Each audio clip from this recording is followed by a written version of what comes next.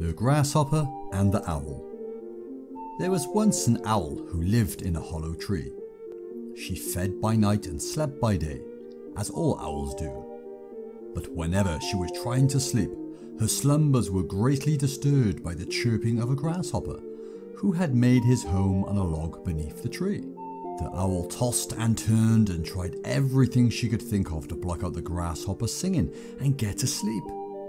But nothing was any good. The owl begged the grasshopper repeatedly to have some consideration and stop chirping, but the grasshopper, if anything, only sang louder.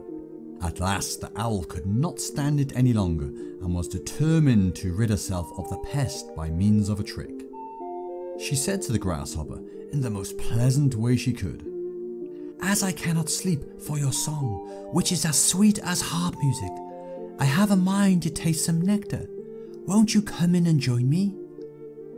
The grasshopper was flattered by the praise of his song, and his mouth watered at the mention of the delicious drink.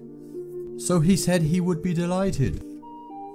No sooner had he got inside the hollow, where the owl was waiting, than she pounced up upon him and ate him all up. Do not let flattery throw you off your guard against an enemy.